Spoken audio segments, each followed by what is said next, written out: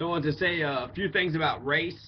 So um, there's a lot of things I want to say.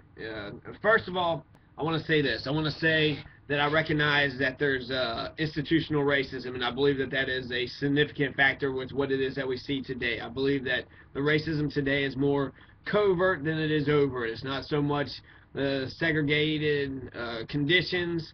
Well, it is a segregated conditions, but it's not legally segregated. And it's not so much of the obvious racism, but it's more covert, institutional racism. So, such as wealth, housing, access to jobs, education, healthcare, land. When it comes to the important economic indicators, white folks are beating black folks, and black folks are also more likely to be unemployed.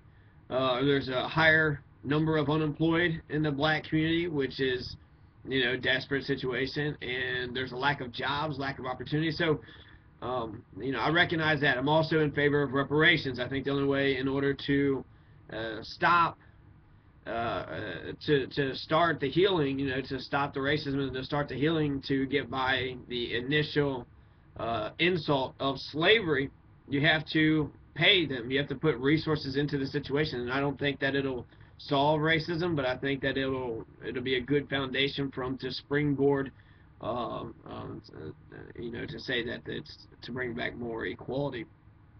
So, I'm for um, reparations, and I'm against racism. I'm against white supremacy. I'm against bigots. I'm against,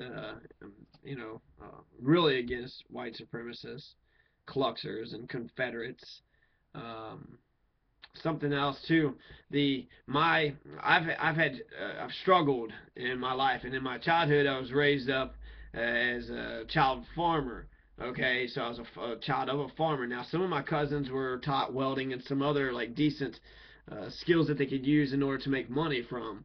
Learn how to drive the tractor, so they had some control and power. But essentially, I was used for cheap labor, just to do the dumb labor, to shut up and just know what was good for me. Just do it, just because we're being told to do it. That's it. And so when Malcolm X speaks about when he speaks about the conditions of the African people, of the historical African people, when he says that the slaves were working from can't see in the morning to can't see at night.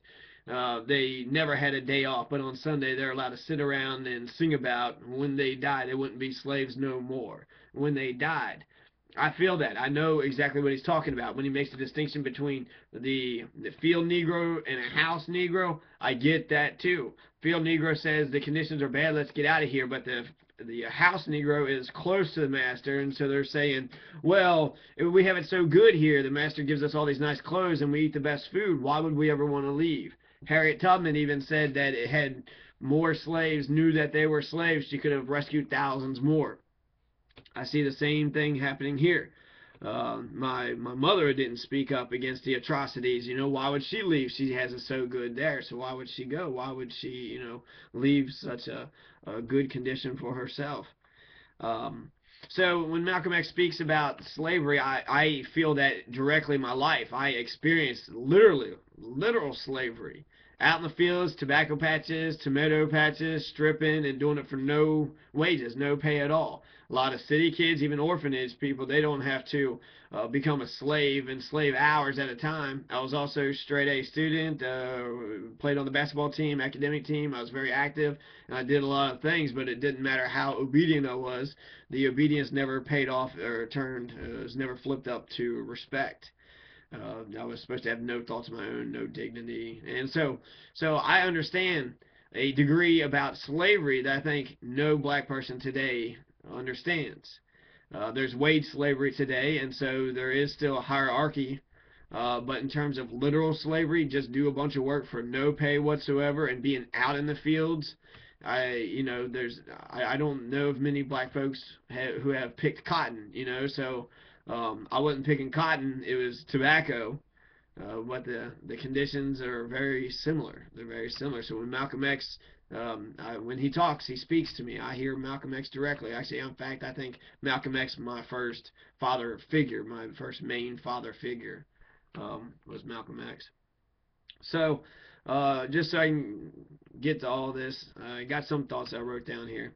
The whiteness studies, basically what whiteness studies teaches is that I'm supposed to, or any other Caucasian with pale complexion, that's, perceived as a white person, every person that benefits from whiteness needs to use that privilege in order to attack the institutions of whiteness.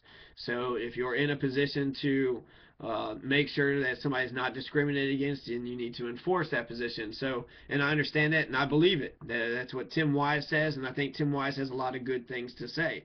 Now, he comes from middle class, though. He has got a higher privilege than what other people, me or homeless folks or working class whites, have got to endure. But that doesn't mean that I don't have white privilege. It just means he's had a better privilege.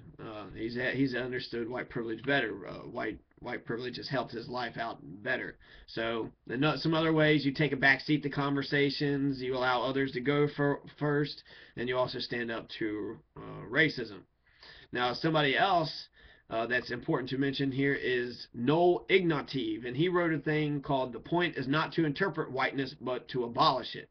So one part of whiteness studies is to get white allies to fight against racial oppression, but another part is to explain that whiteness is not a culture.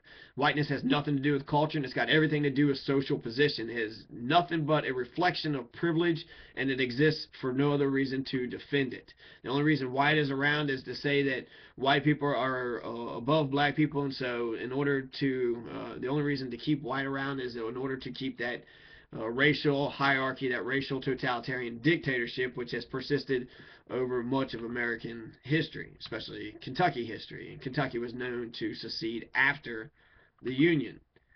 Okay, and also in 1910, Tennessee was the one that passed the one-drop rule, if you're familiar with the one-drop rule. So privilege, okay, now use that same argument with privilege. Use whiteness in order to destroy whiteness. In order to destroy racial institutions. So 30,000 children in the world starve to death every day.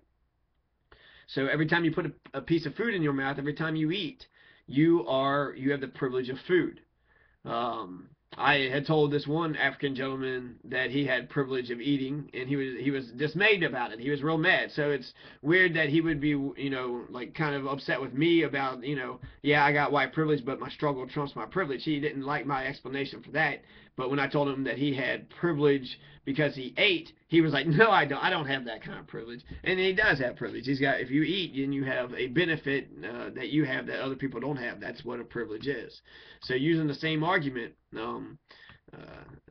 that means if you're got the privilege of food, then you should use the privilege of food just like you use the privilege of whiteness in order to smash the racist institutions. So you should eat the food in order to use that food to help other people who don't have food. So you use the privilege that you have in order to give other people who don't have privileges. You make it a more equitable situation. So just like in my educational psychology class, most folks there have cars. They got vehicles. So if you have the privilege of a car, then you have, that all factors in somehow. There's the intersectionality of how all this, all these influence of ideas, I think, connect in a very complicated way, and I'm not for sure. I think generalizing generally is a bad idea. You should, specifically take a look at individuals, and that's how I look at things. I try, in terms when I talk about social issues, it seems like everybody else says it's all black and white. W.E.B. Du Bois, he said that the biggest problem in America is the color line. And still, 2012 later, we're still talking about the color line. There's still, there's self-segregation. There's segregation when it comes to housing and, other issues that we have to deal with too. So, that privilege is, I think we have to understand privilege to be sort of, I think you have to, there is white privilege, but I think that some folks have benefit more from their white privilege, like Mayor Fisher or the police officers or the rich white people. I think the rich white people have benefited from, white privilege way more than the homeless man. Or say Bradley Manning. Bradley Manning is a white male who's a hero, who history will vindicate, just like they did Muhammad Ali in the Vietnam era, as a hero. Bradley Manning is now being tortured here in America, and they're trying to secretly convict him without anybody knowing what's going on. So being a white male doesn't excuse anything. And in fact, if you're a hero, it doesn't help you. It doesn't help a hero if that you're a white male. So being a white male doesn't trump over everything. So like I said, I just think that it's important to understand when it comes to privilege, and just like discrimination. You can discriminate against fat people, and you can discriminate against ugly people. And so I think all these different indicators and ideas and identities intersect in lots of complicated ways. It's good to talk about, and it's good to understand. I guess I think both black and white people are racist. I think everybody sees the color line. I think everybody sees white, black, brown, maybe Mexican. I don't know if that's how they say it. But if you're just looking at colors, it just seems like it's black, white, and brown. That's all you got. And when it comes to cultures, the DNA test that the Ancestry.com had was Chinese culture, European culture, African culture, and Native American culture. So I think that those four groups are, there's some use to grouping folks. Just in terms of biology, there might be some medicines or some diseases that tend to attack one group over another, or regions. I think that's important too. So more thoughts. Let's see. So somebody had also told me that I was like, well, there's a difference between somebody that is a big white supremacist and somebody that has a black friend, and they immediately denied that. And I was like, that's crazy, because like a lot of people say, well, if you got a black friend, well, then you're clearly not racist if you got a black friend. Well, yeah, I think that's true. I think that's saying something. It's not saying that you're not a racist, but it is saying that you're willing to be friends with a black person. So compare that person to somebody that just says the N-word all the time and brag about how mean they are to black people, and just have all this hate and this rage, sort of like some of my cousins had. Now, if you have something like that, and you have that person who's got all this rage versus somebody that has a black friend, I think that's the person who's got a black friend is a better Caucasian, a better person, a better human being, frankly, than the Confederate Kluxer. So I'm not sure what the point that he was trying to make, but I guess he was trying to say that everybody's got this little bit of racism in them, and we got to smash it somehow. I suggested interracial marriage. I was like, is that how you do it? And he was like, no, that wouldn't do it either. And I was like, I don't know, man. I watched Guess Who with Bernie Mac and Ashton Kutcher, and he was like, I have a black girlfriend, I have a black fiance.